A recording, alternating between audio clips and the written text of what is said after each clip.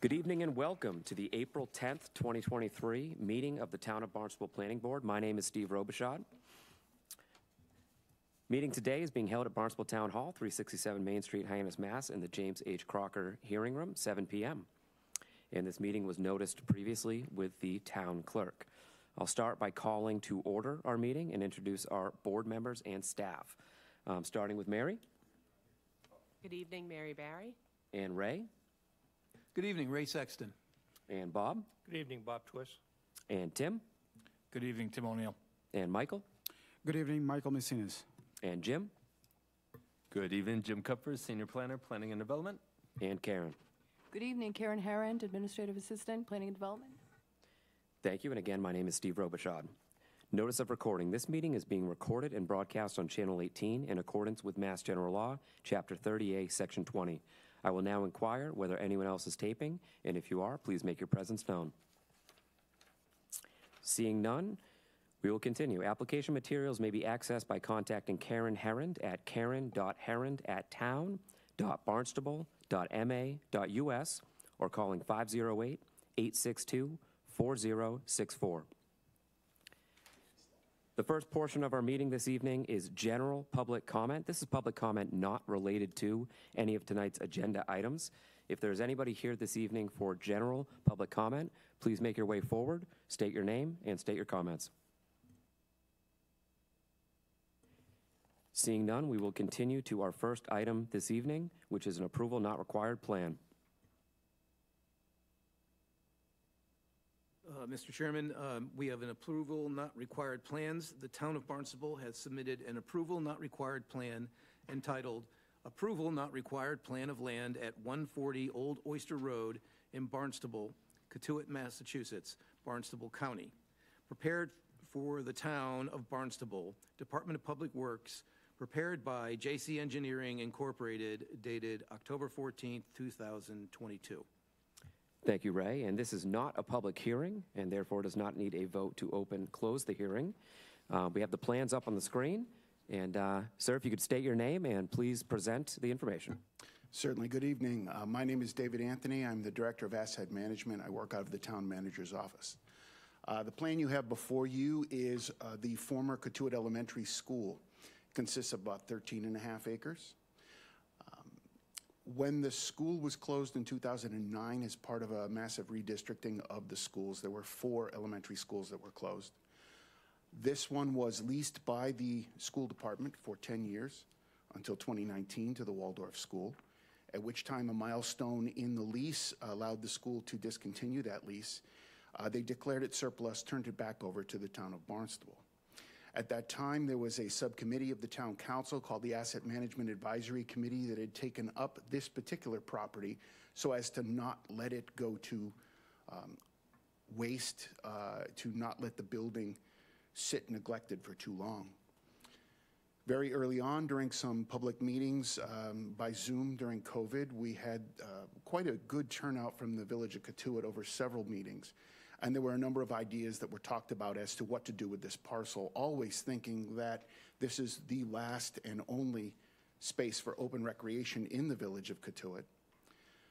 But the liability of the school and what was going to happen at that school was very important to the Cotuit Fire District specifically, as there is a well that is 800 feet downstream, 800 yards just off property to the south or to the bottom of that map. So they began to work with the town to try to find a way to acquire the rights initially to determine what was going to happen on that land. And eventually we struck upon the idea that the town would retain approximately 5 acres of recreation land with access off of Main Street in Cotuit, and that the Cotuit Fire District would acquire approximately 8 acres, including the liability of the school, at no cost. This was a savings to the taxpayers of the town by not having to demolish a school to the tune of about $1 million. It also granted them the opportunity to control what was going to happen upstream to their well. The very reality is that with new technology and emerging contaminants, there is the possibility that this well could eventually have something found in it that would require a water treatment facility, and this is one of the last spaces in proximity to a well that the Cotuit Fire District would have if, in fact, they needed a place to treat water in Cotuit. So over the course of 2 years, we've met with a subcommittee of the Cotuit Fire District to try to work out the details of this exchange, recognizing that there's a real connection between the two. We wanted to make sure that we maintained the recreational facilities, so we came up with a conservation restriction that was going to sit on the 5 acres once the approval not required was moved through, so that they would have something to say about the activities that happened on all of the 13 acres to make sure that nothing messed with the well specifically. They will assume the liability of the school and of the 8 acres once this approval not required would be approved. So we are before you tonight to ask for that important step to divide the 13 acres into 2 parcels so that we can proceed with filing the conservation restriction and then also moving to town council for disposal of the remaining 8 acres. Great, thank you very much for that, and appreciate staff's detailed staff report. Jim, do you have any comments to make on the staff report? I would just add that both, excuse me, access to both Lot A and Parcel B have adequate construction to provide for the needs of vehicle traffic, so it has adequate access, and I would recommend endorsement of the plan.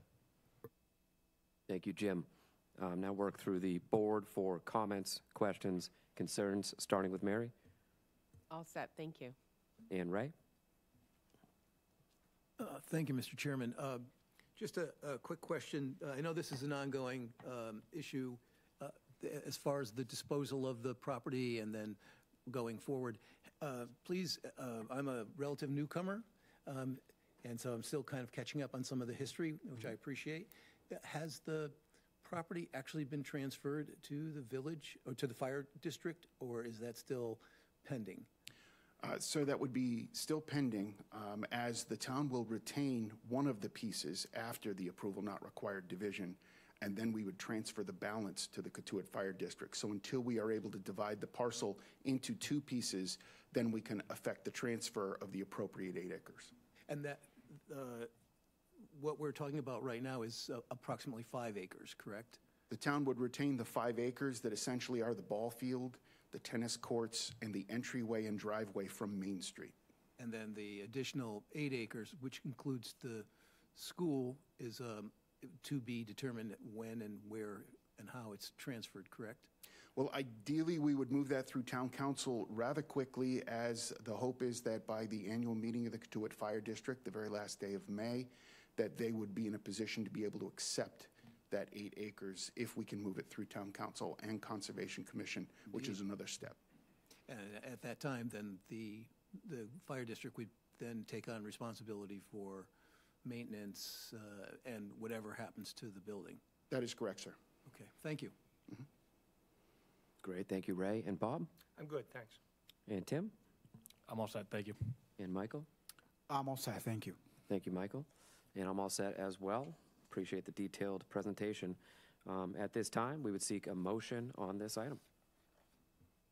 Mr. Chairman, I move to endorse the plan entitled Approval Not Required, Plan of Land at 140 Old Oyster Road in Barnstable, Cotuit, Massachusetts, Barnstable County, prepared for the Town of Barnstable Department of Public Works, prepared by J.C. Engineering Incorporated, dated 14 October 2022, as an approval not required planned. Thank you, Ray. And do we have a second on this motion? Second? Thank you, Michael. All those in favor? Mary? Aye. Ray? Aye. Bob? Aye. Tim? Aye. Michael? Aye. And myself, Steve Robichaud, votes aye. Motion passes. Thank you, sir. Thank you. Our next item on the agenda this evening is a special permit.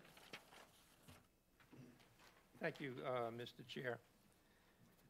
Bay Ridge Realty LLC has submitted a special permit application for 78 North Street, Hyannis, for 11 accessory parking spaces in connection with the redevelopment of 78 North Street to provide for 11 residential units of housing, where 30 spaces have historically been utilized on the municipal lot across the street.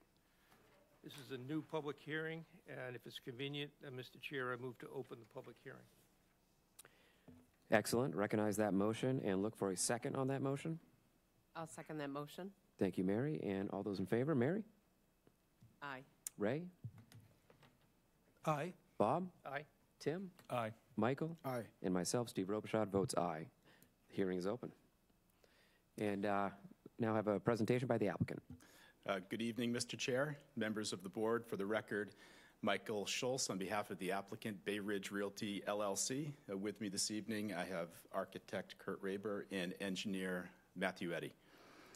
The application before you this evening is a special permit that the applicant is seeking for accessory parking in connection with the redevelopment of the property located at 78 North Street in Hyannis. According to town assessing records, the property was developed in 1972 with an 604 square foot building containing professional offices on approximately 0.16 acres of land. As you'll see in the plans that Matt Eddy will review with you momentarily, the structure of the property takes up almost the entire lot, rendering no space for on-site parking. Since its development in 1972, the property has utilized the municipal parking lot located directly across the street. In fact, Mr. Eddy did own the property himself for 16 years, from 2005 until 2021, at which time the town had approval for up to 30 parking spaces for the professional offices that were utilized at the premises. Under the proposed redevelopment, the applicant is seeking to modify the existing structure to create 11 units of residential housing, which use would require 11 parking spaces, a reduction of 19 parking spaces from what was historically allowed at the municipal lot across the street. The modification of the structure would allow for a number of benefits, including but not limited to greater conformance with the ordinance from what presently exists. Under the new zoning, office professional use requires or would require for that size building 33 spaces. This use would require 11. Second, it would be consistent with the design and the infrastructure plan in that it would create housing opportunities for residents of all income levels. It's located also within a walkable distance to the transportation hub and to downtown Main Street in Hyannis. It would minimize curb cuts on North Street through use of shared parking. And finally, the municipal lot where the proposed spaces would be located, it's directly across the street. It's in a non-residential district, and it's within 300 feet of the property itself. Prior to coming before you this evening, we were before site plan review in October, which we did receive approval. It was conditioned upon reaching a parking agreement with the town. Under the new zoning, in effect in the area, site plan review is not required. But again, we did go through that process and vetted all of the comments at that time. The applicant would respectfully request a special permit from this planning board this evening, which special permit would be conditioned upon reaching a parking agreement with the town. We've been in active negotiation or just talking to the town about what that would be, and we'll continue to do so. At this time, I'd like to turn it over to Matt and to Kurt to walk you through the plans, to show you the project, and afterwards would be happy to answer any questions that you might have. Thank you. There we go. Good evening. For the record, Matthew Eddy, professional engineer with Baxter & I Engineering and Surveying. And I would just like to briefly walk you through the existing conditions plan and then the proposed site plan. Mike has hit on a lot of the highlights. It's a fairly straightforward project, I believe. Again, address 78 North Street, which was where my offices were there for almost 15 years, so I'm very familiar with the site. As Mike mentioned, the site's about 0.16 acres, built in 1972. The building entirely takes up the entire lot, basically, and the parking has always been across the street. We actually were allowed up to 30 parking permits, which the town instituted the parking permits in that lot probably about 5 years or so ago, and so we were then allocated permits that allowed us, because right now the way the parking lot works is you can park 6 hours, and then after that, you get a ticket unless you have a permit. So we had the permits for our employees and et cetera for using the parking lot across the street for the building. So the lot has about 60 feet of frontage on North Street. It's surrounded by commercial and mixed commercial and residential space. The public parking lot that we're talking about is to the south across North Street, to the south of the building. There are obviously no environmental features on this lot. There's basically no wooded areas. It's pretty much impervious area and some lawn areas. The new zoning district with the new zoning amendment is Downtown Village. The existing building footprint is about 4,030 square feet. And the site existing impervious coverage is about 73%. The current zoning allows 80% impervious coverage. As Mike stated, there obviously is no parking or access on the lot itself. And as we've discussed, historically the parking's been across the street. As far as utilities, the building is currently connected to public sewer and public water.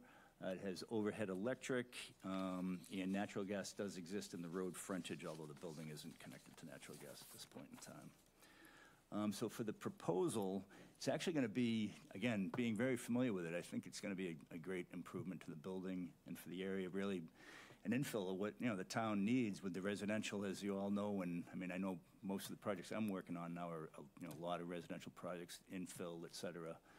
And I really think this is going to be a nice addition to that, and which Kurt will walk through the architecture on it. I think it's really going to dress up the front of the building. So there's 11 units proposed. If you're familiar with the front, this is what you're seeing here, up here right now. This is the landscape plan, but in the front of the building, right now there's an area well here and an area well here, which basically the building's kind of a split level building.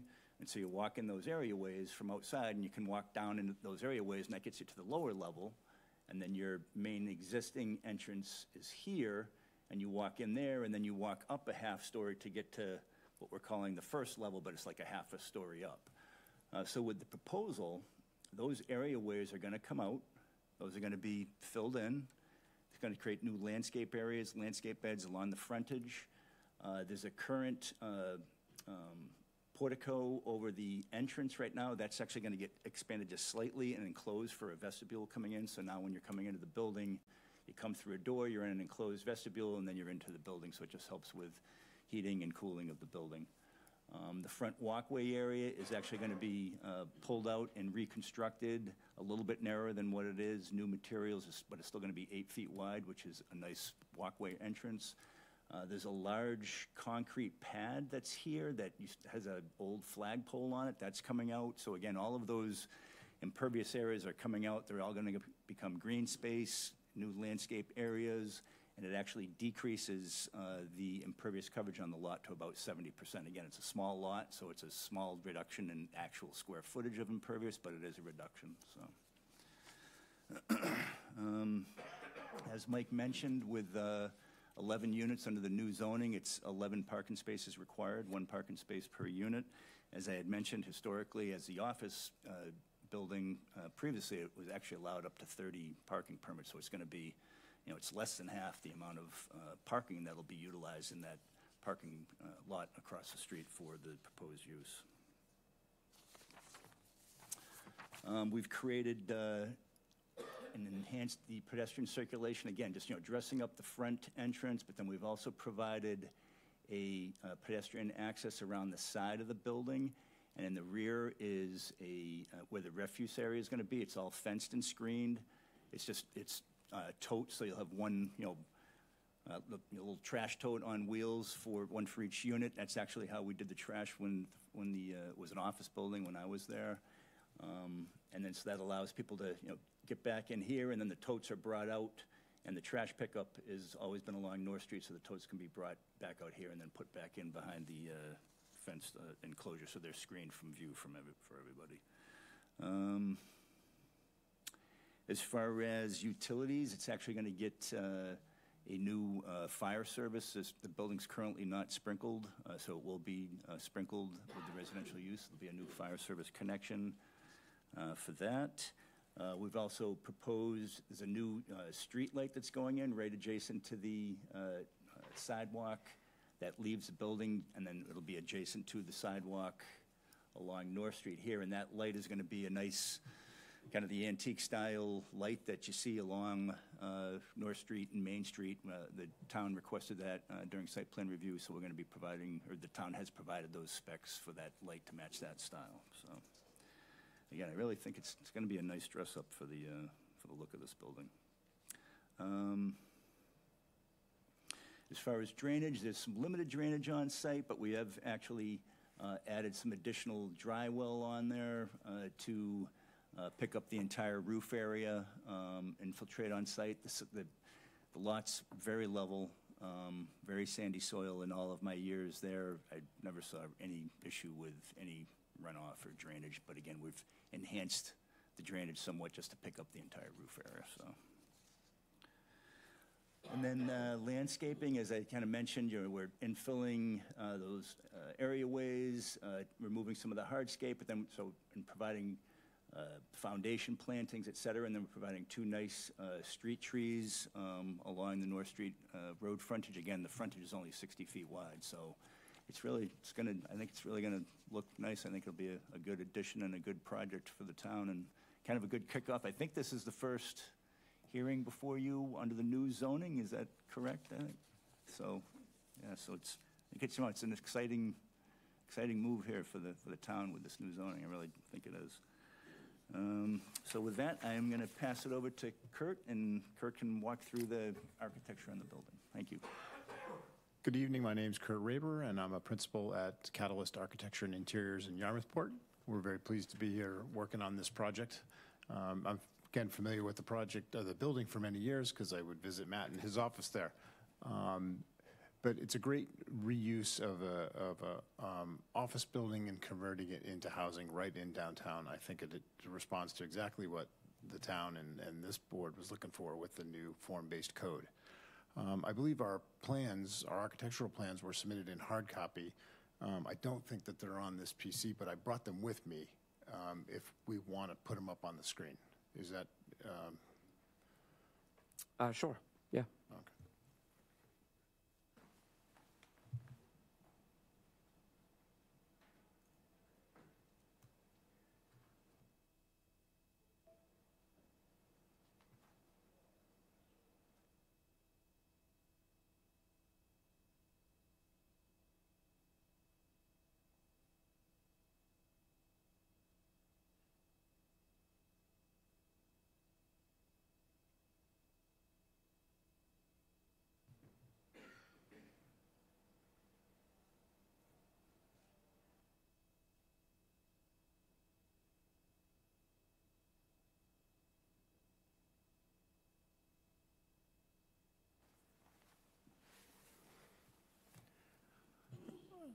So if you're familiar with the building right now, as you view it from across the street or on, as you pass by on North Street, quite a different view with brick and dark bronze, plate glass windows, very commercial look from the late 60s, early 70s.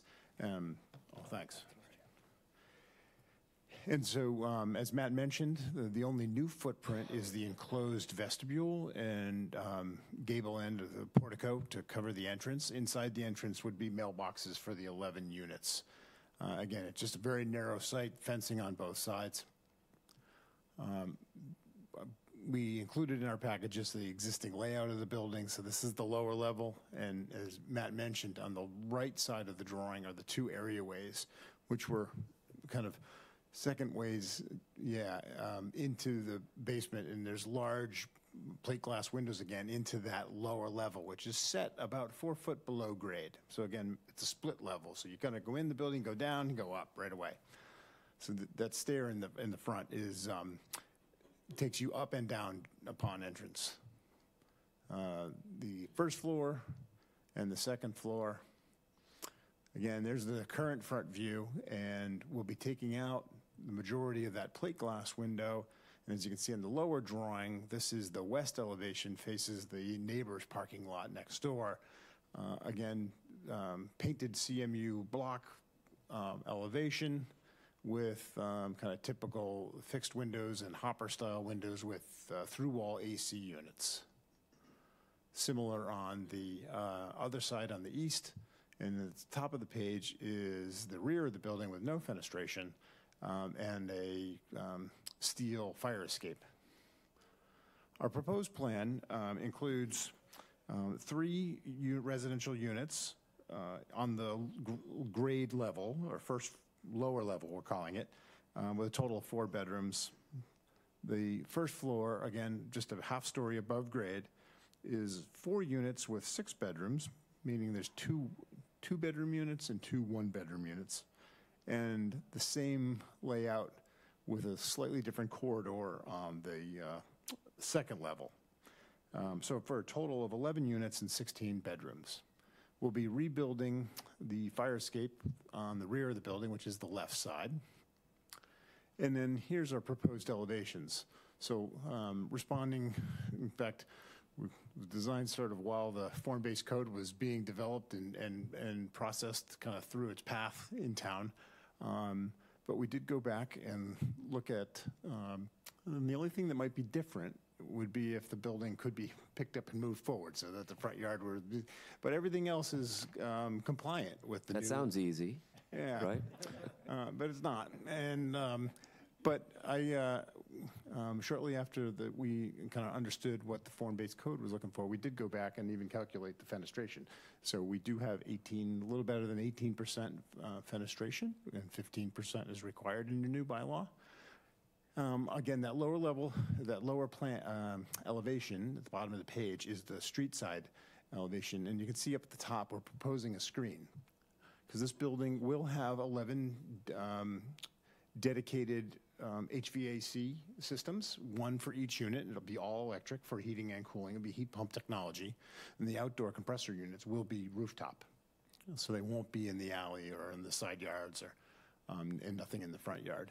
On the side elevations, we'll be replacing all of the windows with full-size operable double-hung windows. And again, where the through-wall units, ventilation and heating units came through the sidewall, will be replaced with a solid panel. And we'll be repainting again all of the block. But the front side of the building and a return of around 5 feet on each side will be brand new clapboard. We'll be rebuilding the fire escape with a roof structure to protect it from ice and snow. So that's the east side, and the rear side being the north side. Pretty much that's it.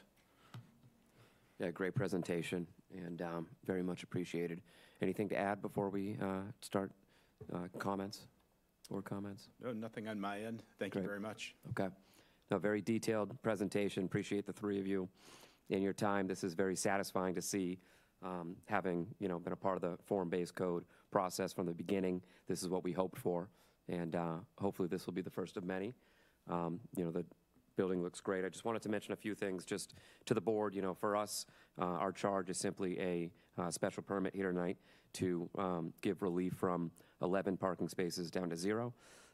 You'll notice on the staff report, one of the conditions does mention an agreement, a parking agreement prior to occupancy. Jim, is that accurate?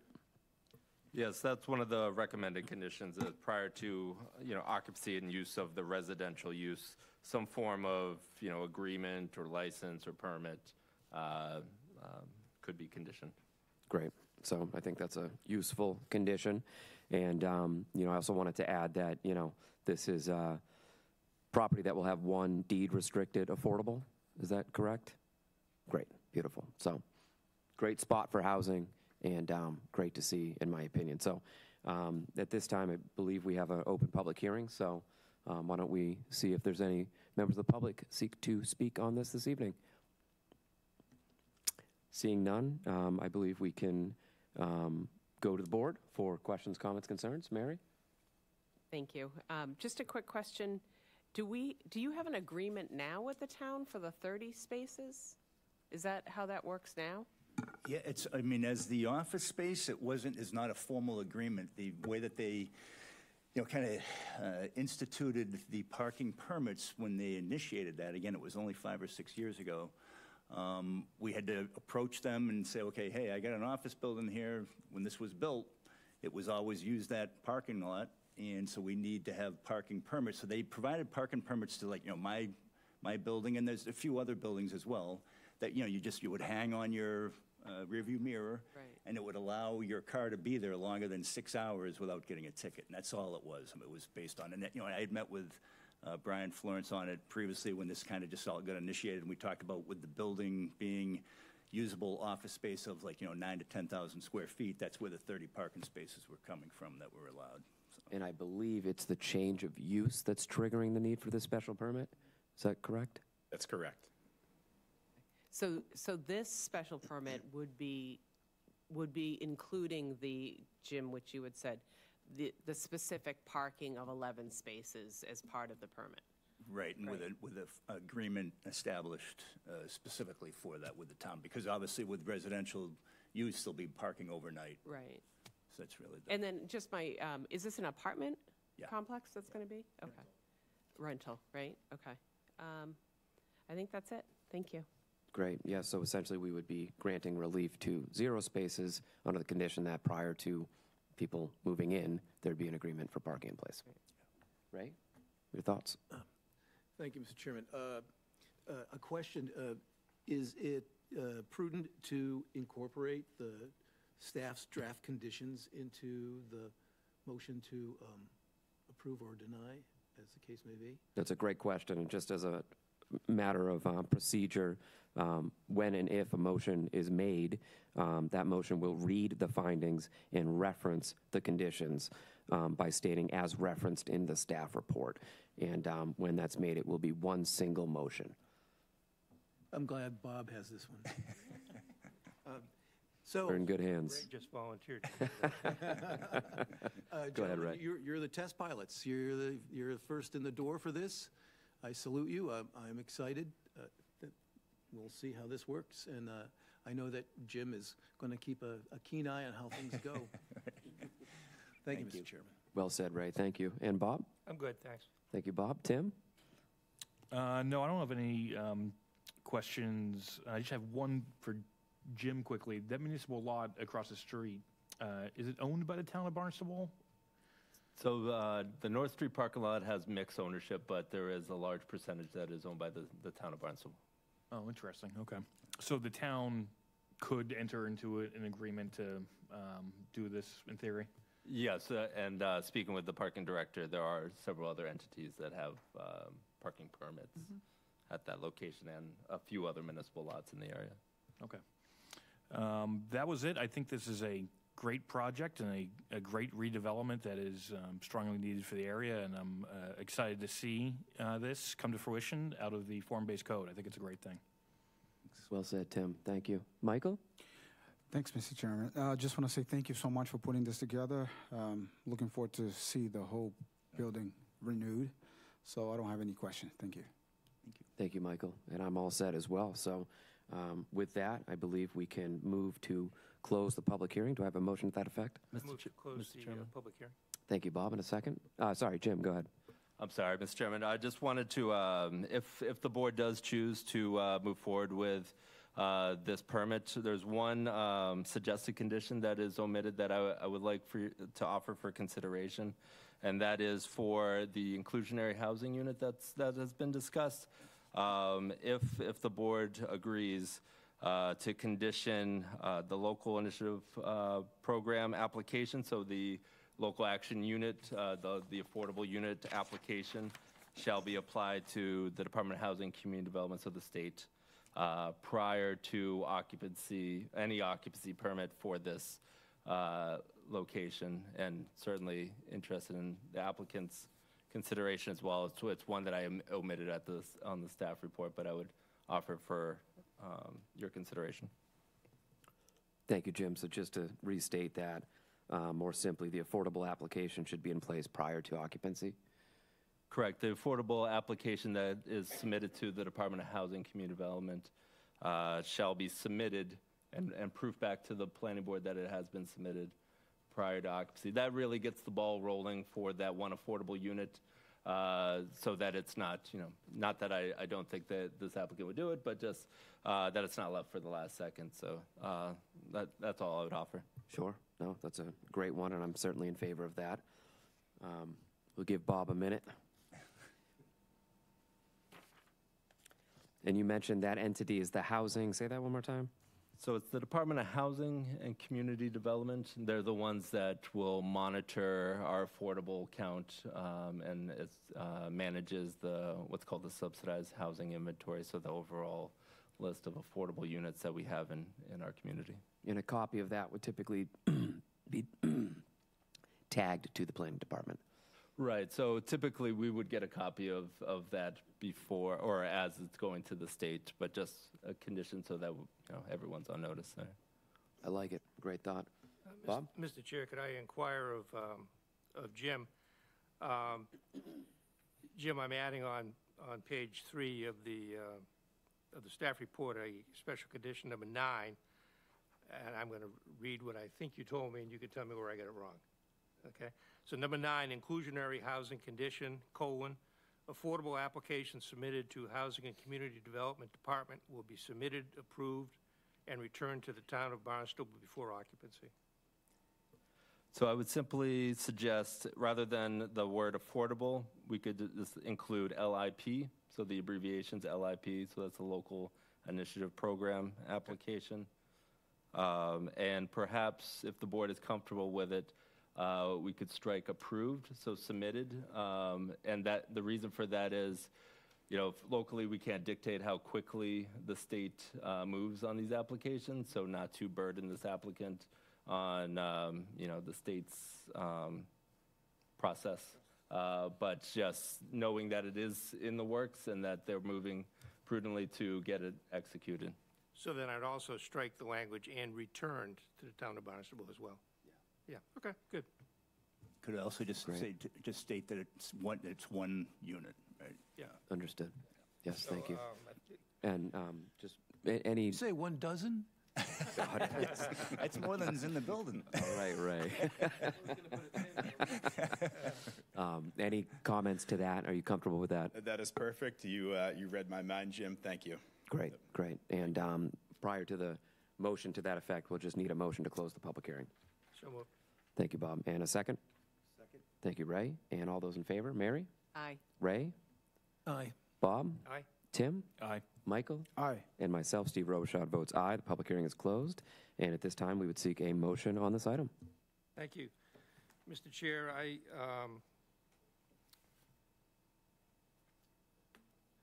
I move to approve with conditions special permit SP 2023-003, 78 North Street with the following findings and conditions. With regard to the draft findings, I'm referring to page 2 of the staff report dated April 5th. Draft findings I propose are: number 1, the property location is 78 North Street, Hyannis, Mass., as shown on Assessor's Map 309, parcel 192, in the Downtown Village Zoning District and Aquifer Protection Overlay District. Number 2, the applicant and owner Bay Ridge Realty, LLC, seeks a special permit pursuant to Section 240-1.5C 2B, as in Bravo. The applicant proposes to enter into a parking agreement for off-site parking at the North Street lot where the previous commercial property historically parked their vehicles. Number 3, the Planning Board finds that the issuance of the special permit is consistent with the design and infrastructure plan and that the development meets the following criteria. A, creates housing opportunities for persons and households of all income levels. B, the development provides for the minimizing of curb cuts and driveways on North Street through a shared use for parking purposes with a nearby property. 4, the application falls within a category specifically accepted in the ordinance for the grant of a special permit. Section 240-1.5C 2B allows the Planning Board to reduce on-site parking requirements by special permit. 5, after an evaluation of all the evidence presented, the proposal fulfills the spirit and intent of the zoning ordinance and would not represent a substantial detriment to the public good or the neighborhood affected. 6, a site plan has been reviewed and approved by the Site Plan Review Committee. The conditions of informal and formal site plan review shall be incorporated by references as conditions of this special permit. 7, lesser off-street parking is shown to be adequate, giving special circumstances, including A, supplementary parking provided off-premises through a parking license with a nearby property, and B, characteristics of use invalidating normal methods of calculating parking demand. 8, the proposed repairs, alterations, and/or expansion are not substantially more detrimental to the surrounding neighborhood. And Mr. Chair, I also recommend that we incorporate the draft conditions 1 through 9, 9 being added just a moment ago, pen and ink, set forth on page 3 of the staff report dated April 5th, 2023. Do you mind reading 9 one more time? Sure. Number 9, inclusionary housing condition.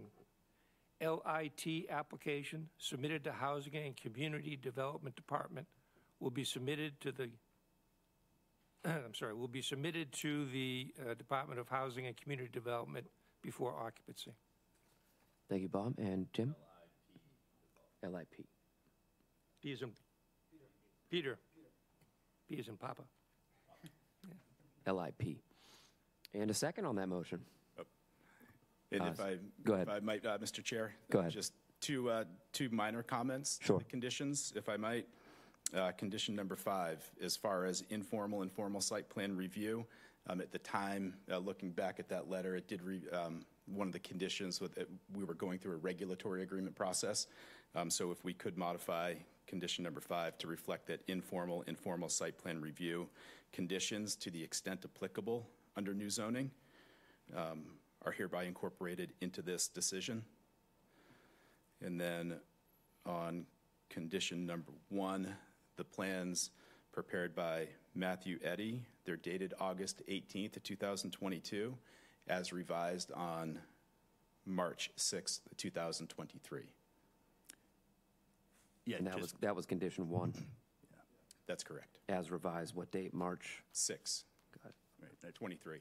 That's only sheet C 2.0, and that revision was just because of the new zoning. We had to update the zoning table. So it's just these two. Sure. Yeah.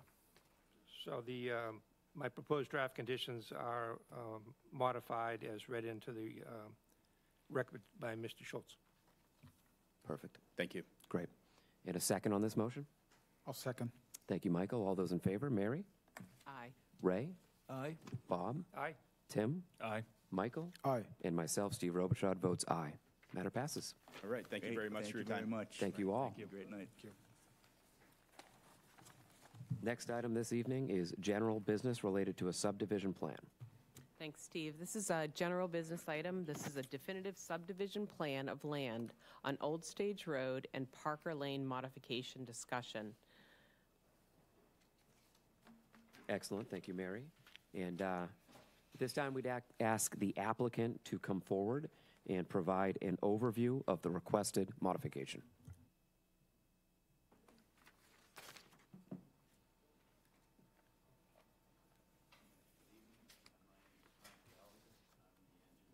Is your microphone on, Frank?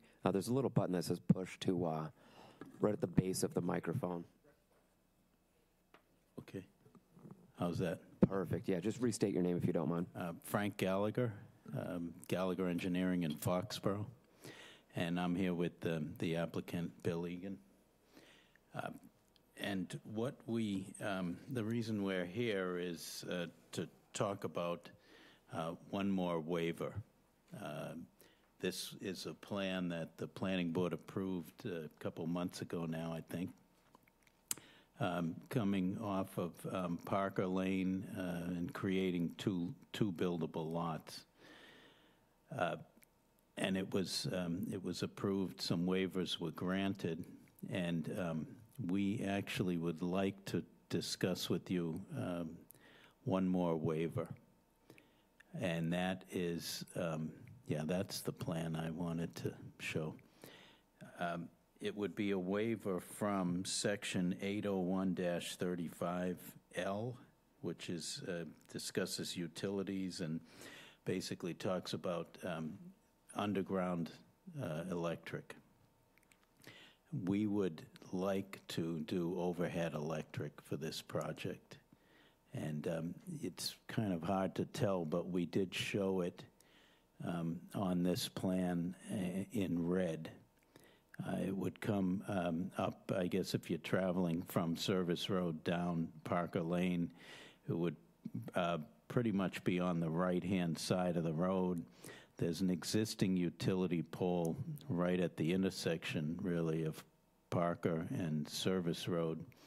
And we would like to go from there and put three additional utility poles in that would take us all the way down to what's shown as Lot 2A, which is the furthest one down the road.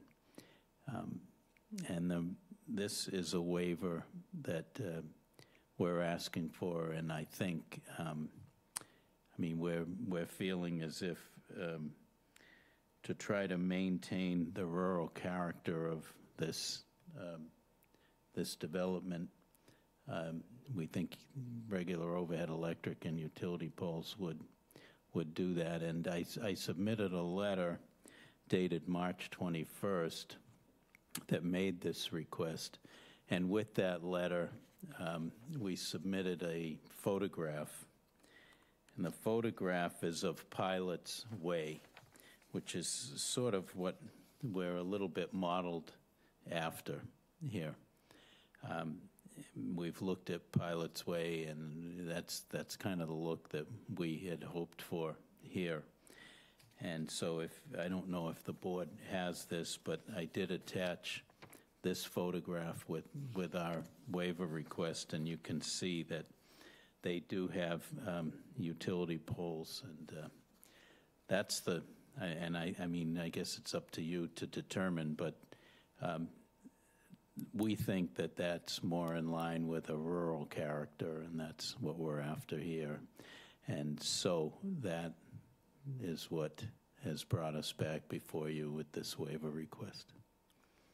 Thank you very much. Appreciate that presentation. And, you know, just to kind of summarize for the board, and Jim, correct me if I'm wrong, with a subdivision plan, when a modification comes before the board needs to decide whether or not that qualifies as a minor or a major modification. A minor modification, if we deem it so, and want that to be approved, it can be done so with a simple letter, whereas a major modification does require us to kind of take a step back and open a public hearing to let the public make their comments known.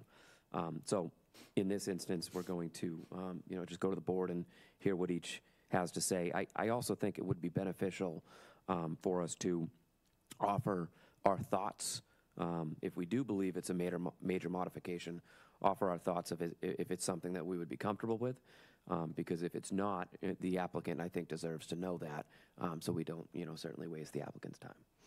All right. Mary, would you like to lead off? Sure. What's the reasoning why you're changing it? Just to try to enhance, I guess, the rural character. So only as for aesthetics? Primarily aesthetics. I mean, I'll be honest, it's a cost benefit for us as well. Right. So, but you know, I think we do have a valid case to say that the waiver could be granted, and in doing so, you know, it would enhance the rural character of the development. Okay. I don't have any questions other than the reasoning for doing this, but I also wondered if it's gone through the process already. It seems to me that people should be able to comment on that. That's just my personal opinion. Sure. Yeah, absolutely appreciate that. Ray, your thoughts? Thank you, Mr. Chairman. I think, Mary, you definitely, I concur with your thinking about reopening the discussion to the public. Also, Pilot's Way was approved a while ago, right? That's been... The 70s. Yes. One of the things that we're trying to do now is to harden the infrastructure. And as you know, the storms are not going to get any milder, and they're not going to get any less frequent. And I think that's part of the overall game plan. And honestly,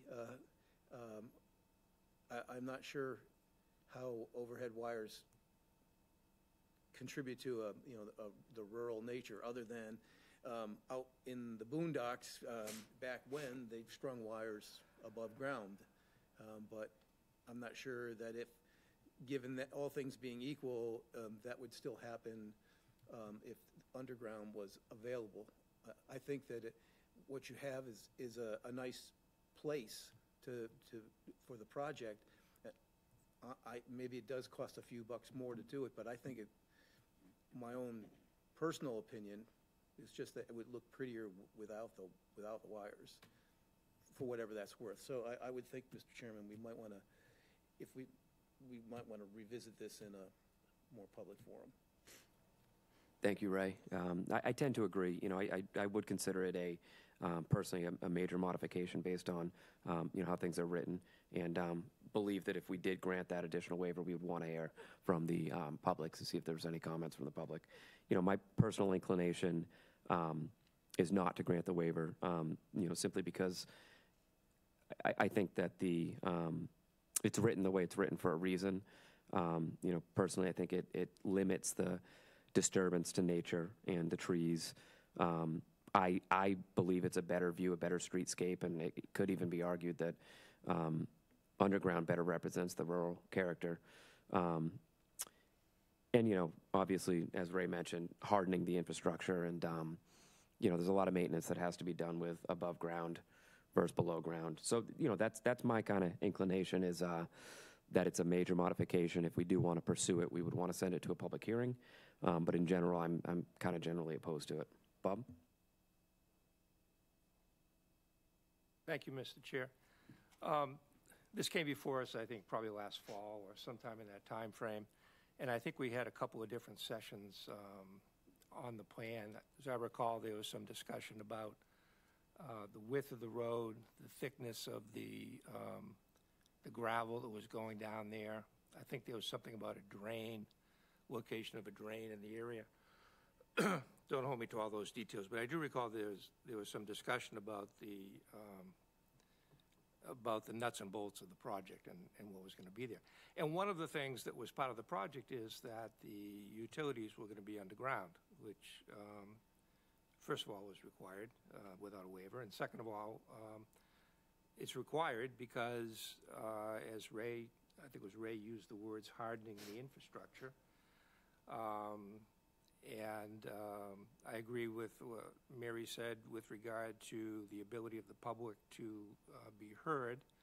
So I do think it's a major change because it's something that the board considered, I think, essentially a benefit to the town when it approved the project, that being no waiver of that requirement so that the utilities would be underground. So I do think that it is a significant factor, and I do think the public should have an opportunity to be heard. I agree with I think all three, Mary, Ray, and Steve, suggested that I don't see how putting telephone poles and overhead wires helps the rural character or the appearance of rural character. This clearly is rural, so it's not a question of just an appearance of rural. But it seems to me that putting in telephone poles and overhead wires is exactly the opposite of maintaining the rural character. What would be the most representative of rural character is no sign of infrastructure being constructed, such as power lines there. So I just think it impedes the appearance of rural character, not it improve it.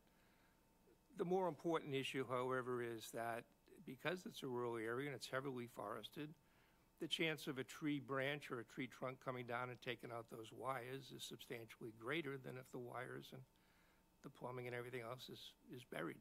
So I think there's a significant downside to the town to agreeing. So I think it is a major modification. I think it does have to have a public hearing, and in the absence of some compelling reason that not currently present, I would be opposed. Thank you, Bob. Tim? Thank you, Mr. Chair. I actually think I'm going to have a bit of a dissenting opinion on this, just given my experience professionally dealing with Eversource for years and knowing how that process can go and what it takes to put utilities underground versus overhead. And sometimes it is very difficult. Sometimes it is not so difficult. And you're kind of at the behest of Eversource, who's a very difficult partner to work with, especially their engineering department. So, you know, I mean, I've tried to, on behalf of some of my clients and some of my projects, convert overhead wires going down public ways and private ways and put them underground. And sometimes it's 1 or 2 poles to eliminate. It's not that big of a deal. Sometimes, depending on how that infrastructure is set up, nothing to do with what you want to do. If there's a transformer on that pole that you're trying to take your service line and go underground, it makes it a much, much more difficult task.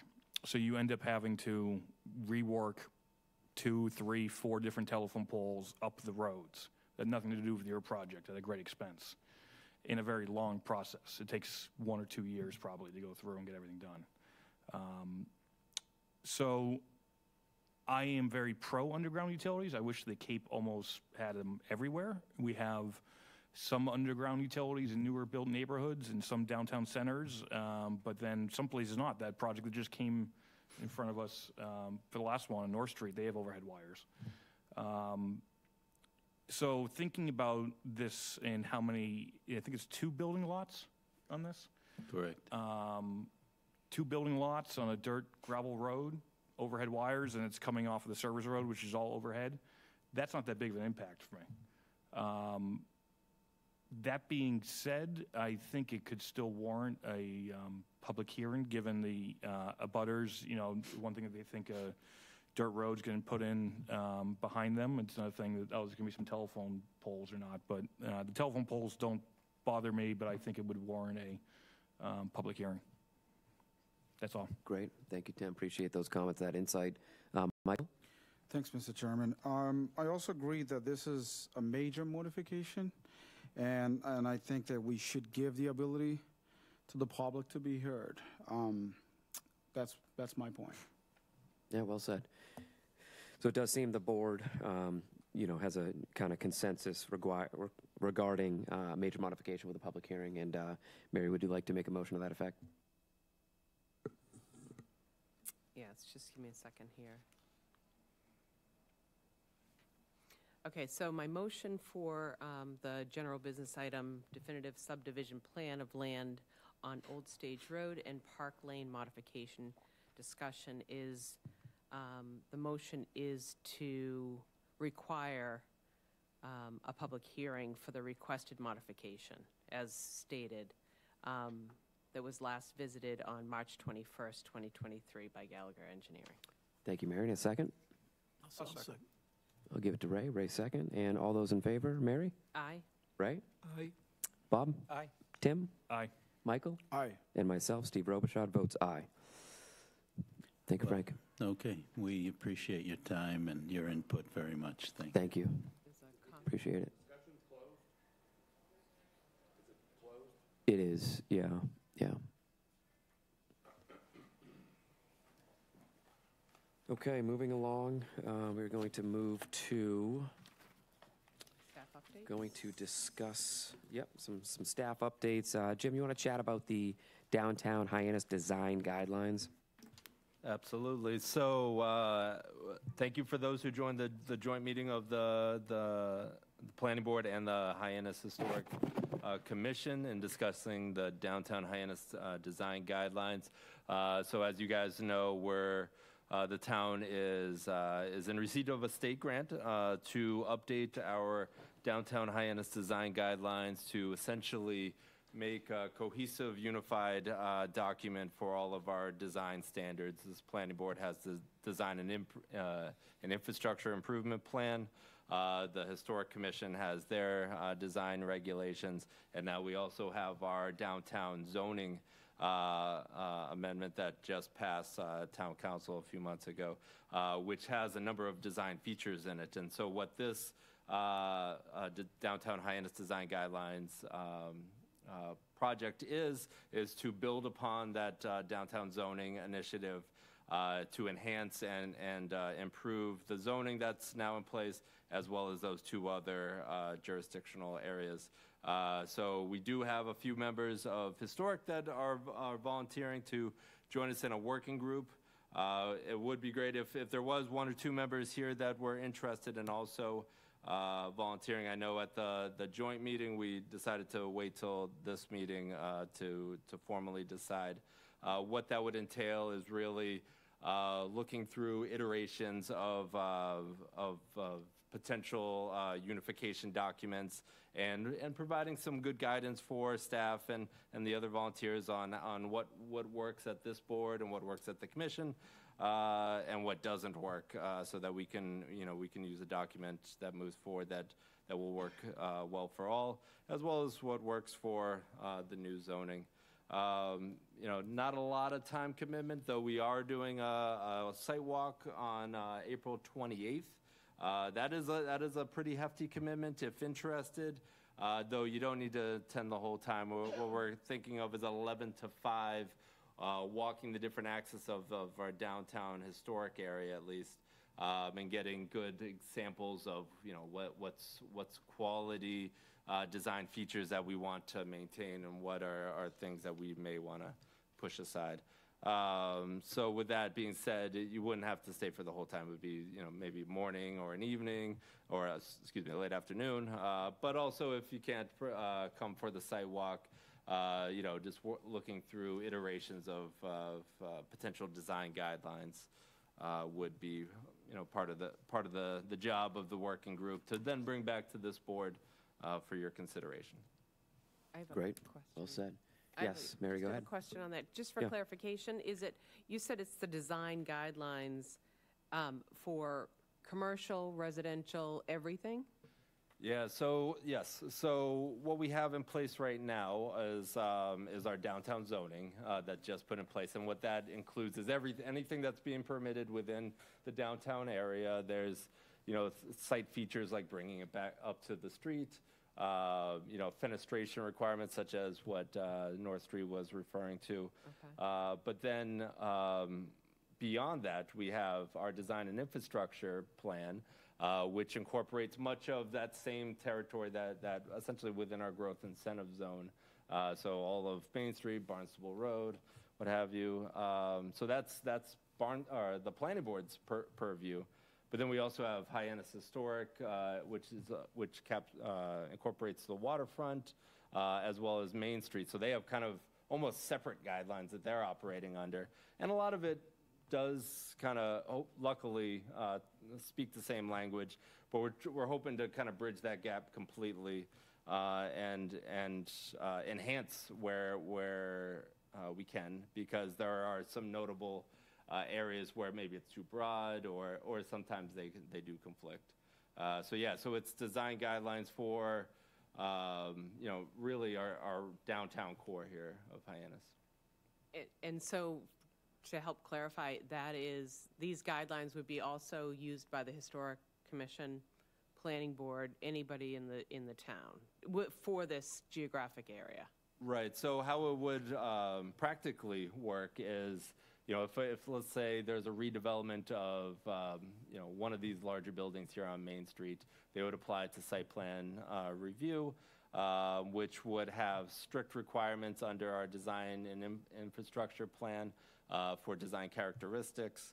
And then they would also, if they need a special permit, come to the planning board where we can uphold our design standards. And then lastly, would go to Historic, and they would have their set of design guidelines that should, at the end of the day, speak the same language, and also maybe more specific to what we truly desire today.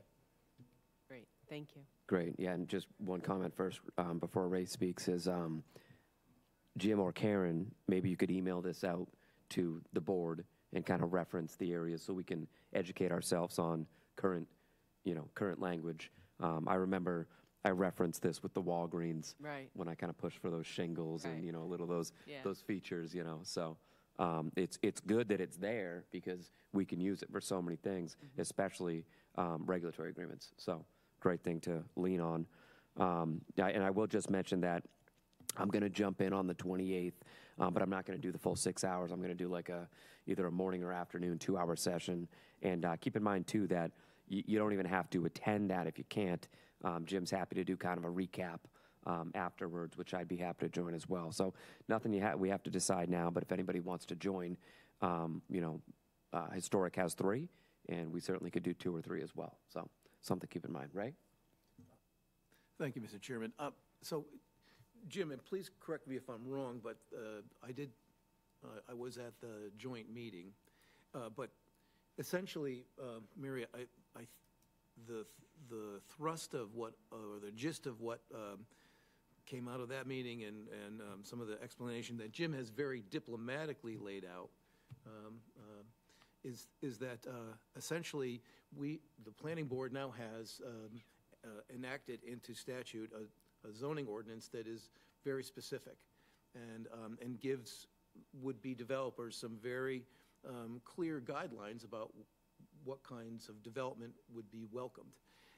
My understanding is that the Historical Commission lacks that. It's kind of like, let me take a look at it, and I can kind of tell whether it's okay or not.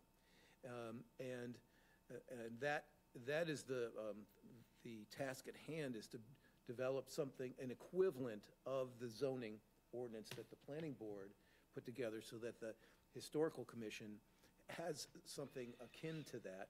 Hopefully that is, as Jim was saying, that not at odds with the zoning statute currently on the books.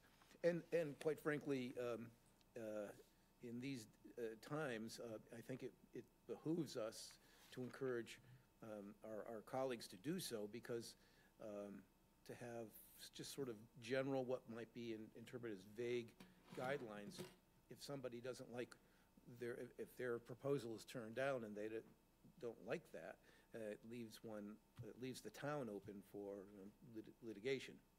So I think that's the real task at hand. Please correct me, Steve, if I misheard. No, perfectly said, and it's going to be, I think, worthy effort to have that cohesiveness between us and the historic board. And now that we have our new modern form-based code, to have new design standards to go with it, it's going to put us in great position. So something I think is very exciting. Bob or Tim, Michael, any comments? I'm all set, thank you. And that was the 28th. You said it was, what was the time on 28th again? Yep, we can send it around, but it's from, I believe, 11 to 5. Okay, great. It's baby buggy accessible. It is a walking tour, right? I can bring the stroller. That's it, exactly. All are welcome, all are welcome. So yeah, we'll give it some thought. Jim or Karen will send those current standards out so we can get our eyes on those, get familiar with them, which will definitely help us for future meetings. And if anyone wants to join, please let Jim or Karen know. Jim, would you like to, before I move on, any more comments on that? Seeing none, we will continue on. Jim, LCP update? Absolutely. So the LCPC is moving along with the grand vision for the local comprehensive plan. The committee met just a few weeks ago, had a working session to begin to develop a framework for that vision, and they will meet again on May 11th in an attempt to bring it all together and form that true vision that would continue on to the phase 2, which would come after to develop the full plan in and of itself. In addition of the vision, we have the existing conditions report that's now online for the public viewing and comment. That report is posted on the Barnstable LCP.com and is available for comment through April 24th. So we're taking any comments and suggestions until April 24th, which then will bring all those comments back to the LCPC for their consideration. Thank you.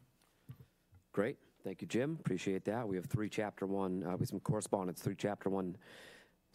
91 notices, 592 Pompanesett Road, Katuitt, Layton, Boardwalk Pier, Ramp and Float, 340 Hollidge Hill Road, Barnstable, Matthias, Seasonal Walk and Pier, 592 Pompanesett Road, Barnstable, Layton, Boardwalk Pier, Kayak Rack, Marine Storage, Ramp and Float.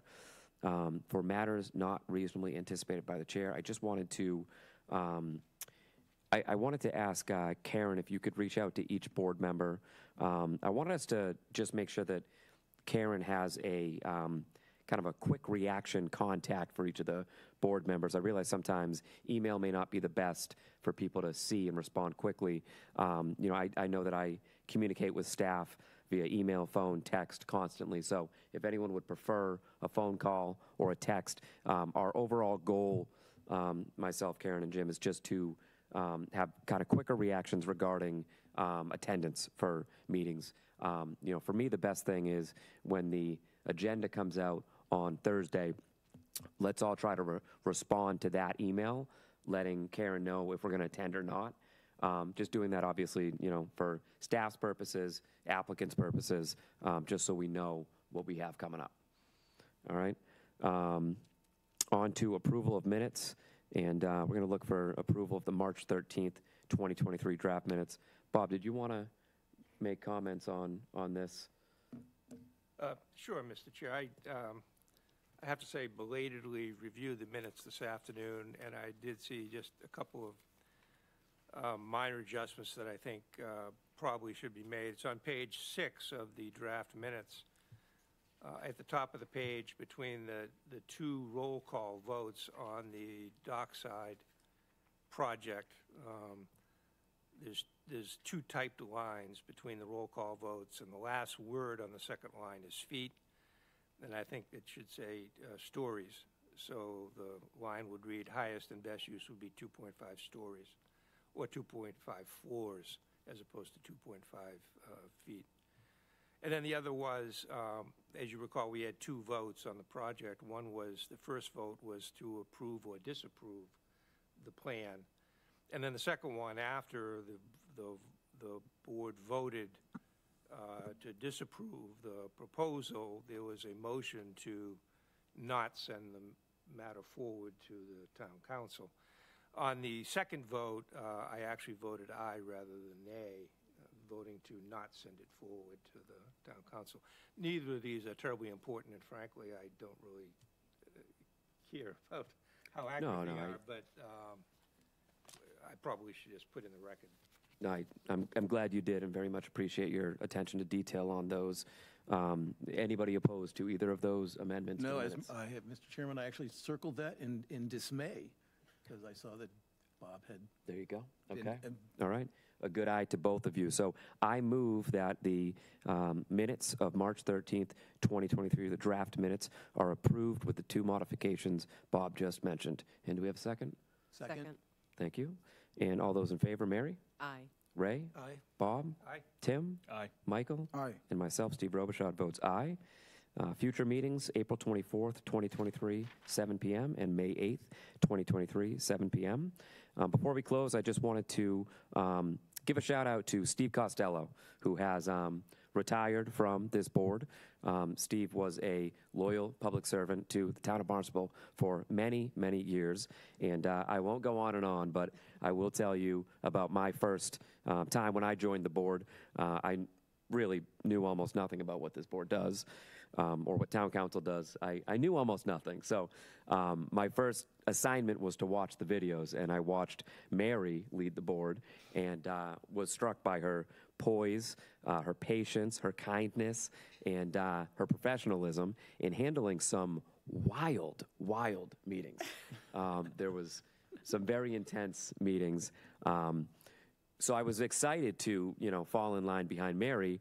However, I only had Mary as my chair for one meeting. And then Steve took over, and, Steve ended up really being my mentor.